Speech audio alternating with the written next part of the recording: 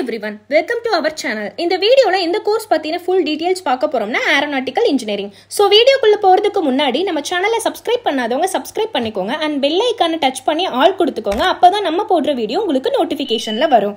So வீடியோவை skip பண்ணாம பாருங்க. அப்பதான் இந்த கோர்ஸ் பத்தின full details உங்களுக்கு தெரியும்.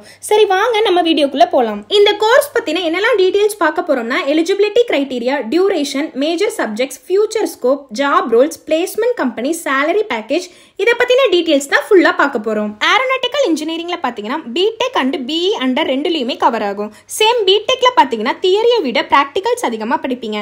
B.E ல பாத்தீங்கன்னா பிராக்டிகல்ஸை விட தியரி அதிகமா படிப்பீங்க. இதுதான் B.Tech and B.E க்கு இடையில உள்ள difference.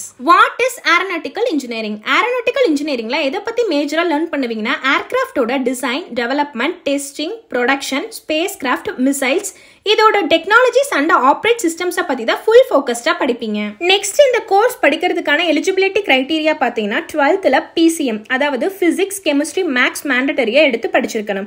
And then 45 to 50% of marks நீங்க 12th ஸ்கோர் பண்ணிருக்கணும். அண்ட் தென் சில யூனிவர்சிட்டிஸ் ஆர் இன்ஸ்டிடியூஷன்ஸ்ல பாத்தீங்கன்னா இதை விட இன்னும் அதிகமாகவும் எக்ஸ்பெக்ட் பண்ணுவாங்க. இந்த கோர்ஸ் படிக்கிறதுக்கான என்ட்ரன்ஸ் எக்ஸாம்ஸ்லாம் பாத்தீங்கன்னா like JEE mains, JEE advanced, CET இந்த மாதிரி entrance எக்ஸாம்ஸ்லாம் top most universities இன்ஸ்டிடியூஷன்ஸ்லாம் expect பண்ணுவாங்க. ஸோ இதில் நீங்கள் ஏதாவது எக்ஸாம்ஸ் எழுதிருந்தீங்கன்னா உங்களுக்கு நிறையவே பெனிஃபிட்ஸ் இருக்கு. லைக் ஸ்காலர்ஷிப், ஃபீஸ் கன்ஸ்ட்ரக்ஷன் இந்த மாதிரி ஒரு இன்ஸ்டிடியூஷன்ஸ் ஆர் யூனிவர்சிட்டிக்கு தகுந்த மாதிரி மாறும். அண்ட் தென் இந்த கோர்ஸ் படிக்கிறதுக்கான டியூரேஷன் இயர் பார்த்தீங்கன்னா டோட்டலாக 4 years படிப்பீங்க. அண்ட் லாஸ்ட் இயர் இன்க்ளூடிங் இன்டர்ன்ஷிப்பும் பண்ணிடுவீங்க.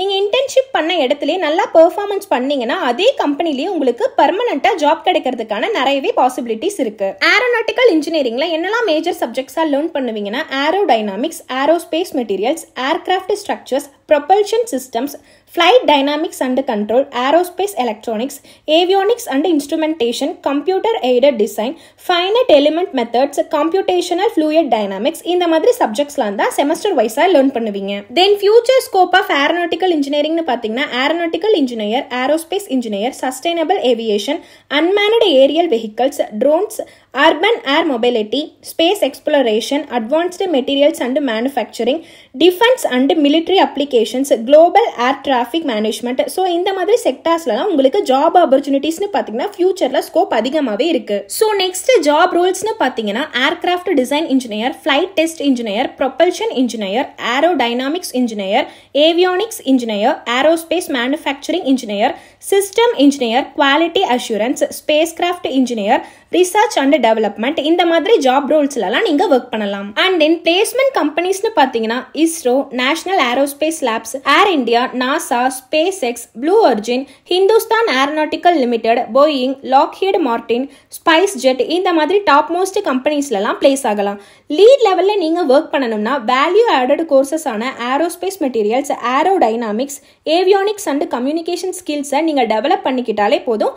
டாப் மோஸ்ட் கம்பெனிஸ்லாம் நீங்க லீட் லெவல்ல ஒர்க் பண்ணலாம். ஃபைனலா இந்த ஃபீல்டுக்கான salary பேக்கேஜ் பாத்தீங்கன்னா என்ட்ரி லெவல்ல 3.5 LPA to 8 LPA வரைக்கும், மிட் லெவல்ல 10 LPA to 15 LPA வரைக்கும், லீட் லெவல்ல 20 LPA to 75 LPA வரைக்கும் தாராளமா earn பண்ணலாம். நெக்ஸ்ட் நீங்க TNEA கவுன்சிலிங் அட்டெண்ட் பண்ணிருந்தீங்கன்னா ஃபர்ஸ்ட் கிராஜுவேட்டடுக்கு 25,000 வரைக்கும் ஸ்காலர்ஷிப் கவர்மெண்ட் உங்களுக்கு ப்ரொவைட் பண்றாங்க. இதுவே நீங்க ரிசர்வேஷன் ஸ்கீம்ல வந்திருந்தீங்கன்னா மினிமம் 50,000ல இருந்து ஸ்காலர்ஷிப் கவர்மெண்ட் உங்களுக்கு ப்ரொவைட் பண்றாங்க. அண்ட் தென் உங்களுக்கு எஜுகேஷன் லோன் தேவைப்பட்டுச்சுன்னா Vidyalakshmi education loan portal apply பண்ணி நீங்க லோனை கெயின் பண்ணிக்கலாம்.